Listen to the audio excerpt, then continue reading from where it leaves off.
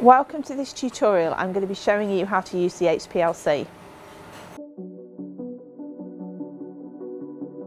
When you come into the lab, you need to be wearing your lab coat fully done up and have your safety glasses on and over your eyes. All of the lab scripts contain COSH and risk assessment information, and you need to have read this before you start working.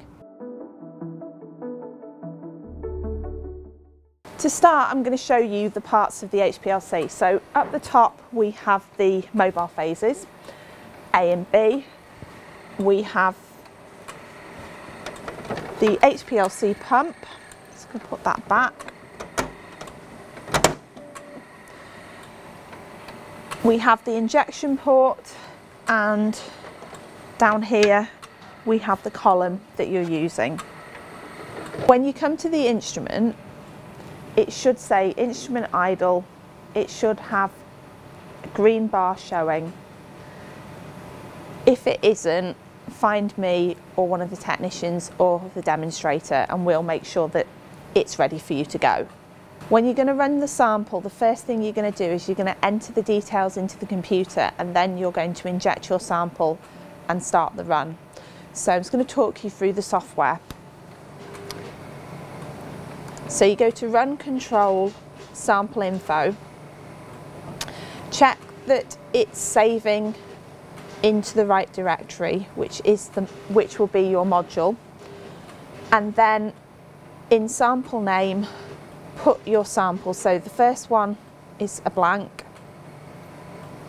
so make sure it says blank and then press OK. This isn't going to start until you inject a sample. For the blank, you are only going to be using mobile phase, you're not injecting anything. So you come to the instrument, do the injector up and down, and that will put the blank onto the column and it will start the run. When your blank has run, or any sample has run, you'll come up with this: do you want to open or save your file? Click open and it opens the chromatogram as a PDF. Because it's a blank, it won't be a straight line, it's got quite a small scale. So don't close the file, just minimize it, and we're going to run the first of your samples. You're going to put in your details for your first sample. So it's Run Control Sample Info, and then put a sensible sample name in. It's probably going to be the initials of the people in your group and what the concentration is.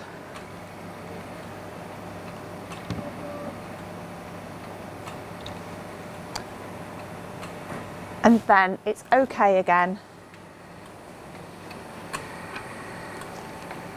And then you're going to inject. You need to get your sample, so put your needle in. Now if you draw it straight up, you can get air bubbles.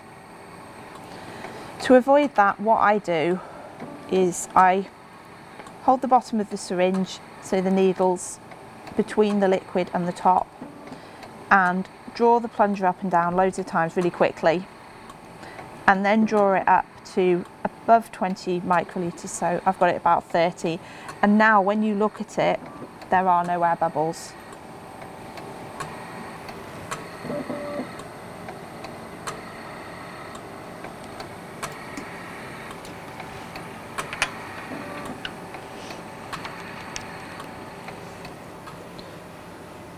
And this time, because you've got a sample, on the trace at the bottom you should be able to see your peak forming. And at the end of your run, you'll get the pop-up to show that the sample's run.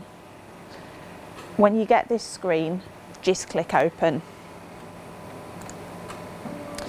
And you'll get your chromatogram showing peaks for however many components you've got in. And underneath the chromatogram, you've got the table for the data. So the peak at peak 4 is the one that we're looking at, so that you've got the retention time, the peak width, the peak area, the peak height, and it'll do a percentage of the peaks. You want the area for the number that you're going to record. You've now run your first sample, so now you're going to run the rest of your samples to make your calibration plot. To do this, minimise, don't close the pop-up with your chromatogram, and then you're going to enter the sample info in the same way. So run control sample info and change the sample name for each sample.